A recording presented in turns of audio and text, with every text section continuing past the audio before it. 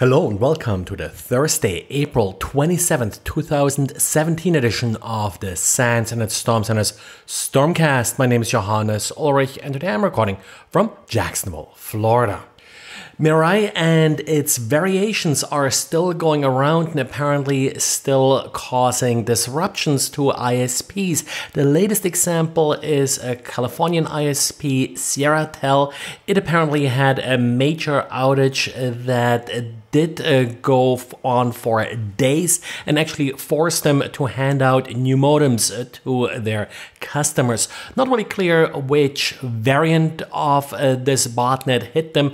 Pricker bot was also implicated here, but with all these different bots that are going after weak telnet servers, weak passwords, it's of course hard to tell sometimes which particular bot is causing the damage. This particular ISP did use similar modems as the one that Deutsche Telekom and other ISPs used that had outages last year because of these various botnets.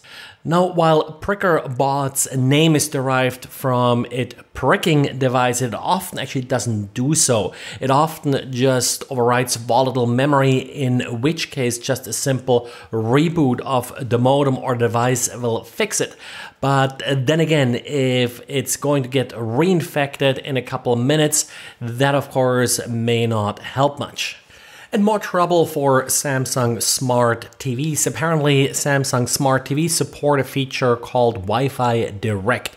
Wi-Fi Direct is a simple peer-to-peer Wi-Fi network that does not require an access point, and to authenticate initially, the user usually has to use a PIN or NFC or a similar method. But in order to simplify that process, once a device is authenticated, Samsung will whitelist the device, and whitelisting is done via the device's MAC address. So the only thing an attacker has to do is to spoof a trusted MAC address, and with that the attacker will be able to take over full control of the TV. Samsung does not consider this a security vulnerability according to the discoverer of the vulnerability, so there's probably no patch coming for this. You can just remove existing devices from this whitelist and then stop using this particular feature. In order to exploit this, an attacker of course has to be within Wi-Fi range of the TV, but the neighbors or the like certainly would be able to do this.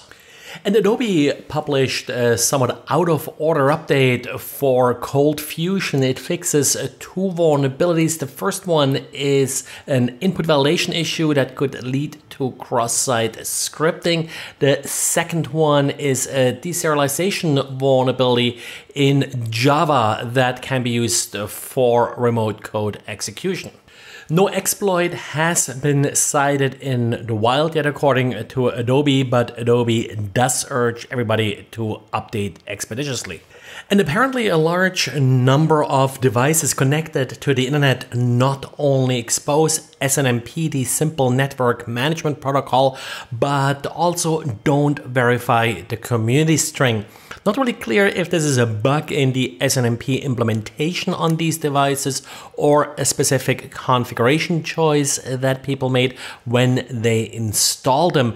But according to a blog post that labels this vulnerability string bleed, there are thousands of devices like this out there that are configured to respond to any community string for read and even for write requests. So the problem here is less that they're using a weak community string. Instead, they're responding to any community string. So no matter what community string you send, the device will respond. Pretty interesting vulnerability. The write-up that was published by the individuals who discovered the vulnerability doesn't really go into too much details. It looks like they did just scan a random device on the internet and did not do controlled lab experiments on their own. One vendor they contacted did state that this was a configuration issue, not an issue with the SNMP implementation on the device. And then just quickly, we do see a strong increase in queries for Microsoft SQL Server's port 1433.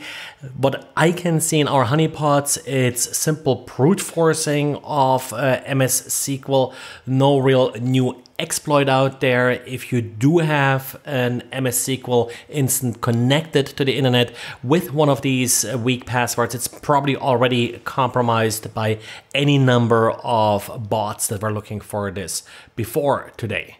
Well, that's it for today. So thanks again for listening and talk to you again tomorrow. Bye.